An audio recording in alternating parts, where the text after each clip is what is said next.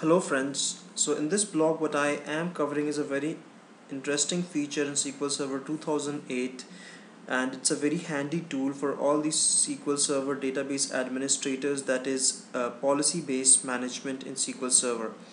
With the help of this feature, with the help of this policy based feature, SQL Server allows you to basically impose a restriction or also to check a particular condition if that is being followed over the server or not. For example, let's begin by the word policy. In English, what does the word policy mean to you? So policy is nothing but a set of rules or a regulation based upon which we want a particular organization, a country, a family, or a state to function. So for example, uh, if we have income tax inspectors raiding a particular organization to check if they have paid the income taxes due the income taxes are paid per annum. That is, we are trying to check if the policy of paying income taxes regularly to the government has been imposed or have been conformed or followed or not. Secondly, that is when we are trying to check the second example would be, you cannot purchase a car in India, you cannot drive a car in India unless you pay the road taxes to the government, which means that you have to pay the road taxes. Until unless you do that, you're not able to drive the car in India. So you there is a policy in place which binds you to pay taxes. So SQL Server similarly allows you to enforce a policy and also bind a policy. That means you cannot do a certain task without conforming to the policy. Secondly, if you already have certain, it allows the DBAs to quickly check across and see if the policy that they want has been met over the server or not. So let's start to look what we have. If we look at this server, we see in the management folder, we see policy management. SQL Server 2008 has this feature, and we under this policy management we find three folders, that is facets, conditions, and policies. Under the facets folder, you would find there are various criteria, or there are various options on which you can create policies, on which you can impose a condition and then create a policy. So the first important starting point is the criteria upon which you want to create a condition and then impose a policy. So we have the criteria as a table, and then we want to impose a condition and a policy. For example, for any database, I want the database, I want to create a condition and check the auto shrink property of the database, if that's enabled across the server or not. So to do so, the facet would be the database. The second thing is to create a condition. So let me create a condition quickly, and then on this condition we would select the database facet. So the facet would be database, and we give it a name.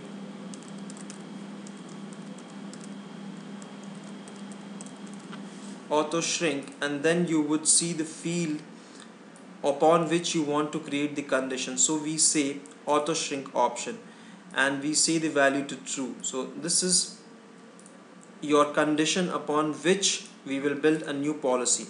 So we say,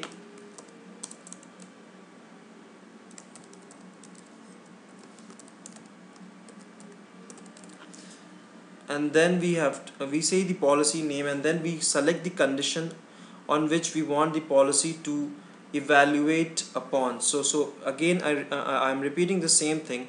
There is a facet which is the criteria, then we create a condition upon this facets, and then we create a policy upon the condition, and then evaluate the policy to see if the condition is being met by the facet or not. Now the evaluation mode is on demand. That means we would be running as on demand, and checking if the policy is met or not. So we create this policy. Now when we evaluate this policy, it is going to check all the databases on the server and see and give us the details, okay, which all databases have the auto shrink option enabled. Currently none of them have so, because by default it is false. Also, we can export this result to an XML file if need be. So we can create an XML file and then export the results of this evaluation that we have done.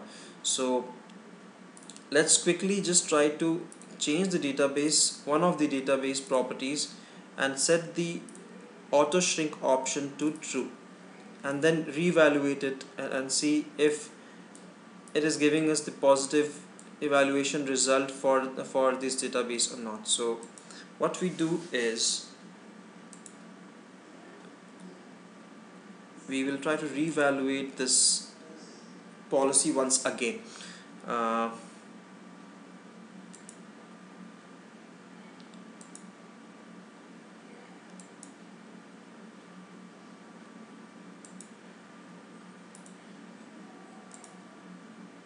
I think my system is yet to respond. It's on the slower side. So let's hope this works out. Yeah, so we have, finally my system is awakened. So let's try to reevaluate this policy.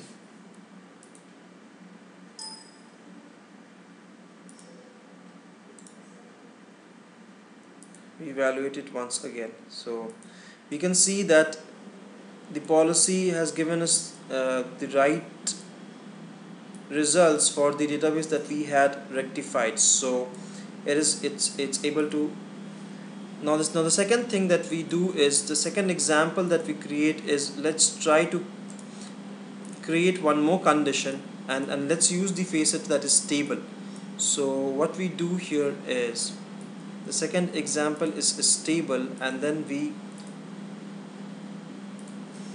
check upon the indexes. So we say cluster index check. So what I would be doing is, I would be checking upon the index has clustered index, right? So I'll be checking upon this condition. So let's create a new policy,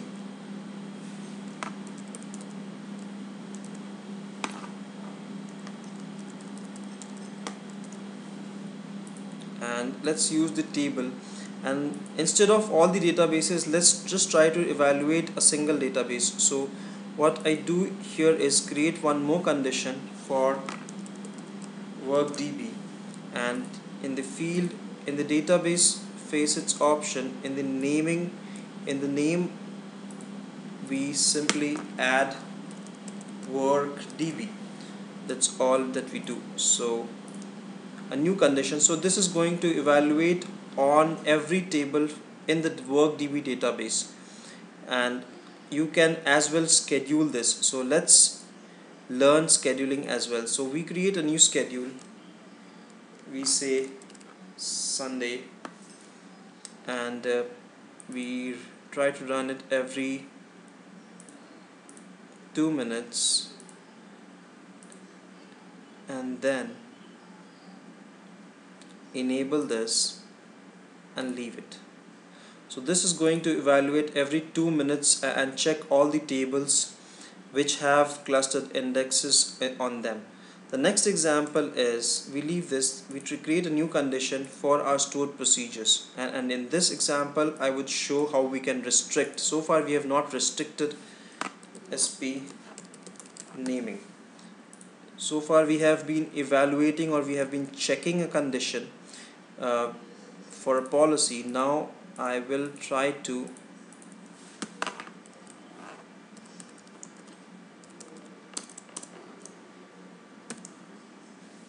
impose a condition. So what I want is, any stored procedure being created on the work database should start with USP underscore, user defined stored procedures. So creating a new policy, and I call it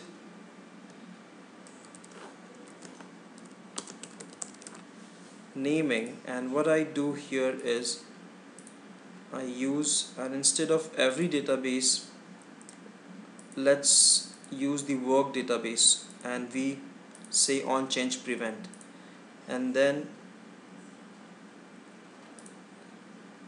now what we do is, let's try to create a new stored procedure on our work database and see how the policy restricts us from doing so.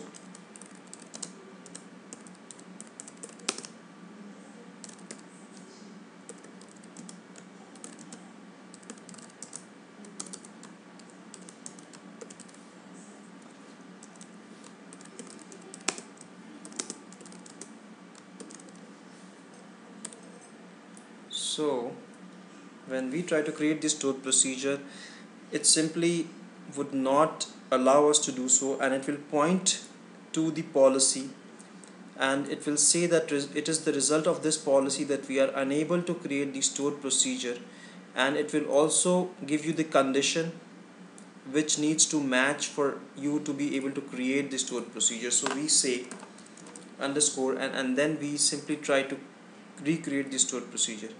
So if it's already existing, let's drop the stored procedure and then create the stored procedure again. So it's done. So this is how you can restrict with the help of a policy. The other policy that we had created was for clustered index. Let's see, as you go and check the view history tab for the SQL job, similarly for policies also you can go and check the view history. So you can see the policy had run on run 2 times, and the result is as under. So it points out to the tables which did not meet the policy, so it gives you the table names. So it gives you the table name which did not have a clustered index upon them. This is how you can actually schedule your policies also. So in this blog we have learned scheduling a policy, we have learned restricting a particular uh, condition based upon a policy, and we have also learned to evaluate quickly on demand as and when it's required. You can create a policy and schedule and run. We can schedule it, we can on demand run it, and we can as well restrict a particular condition. So I think it's really useful tool for DBAs. Thank you, friends.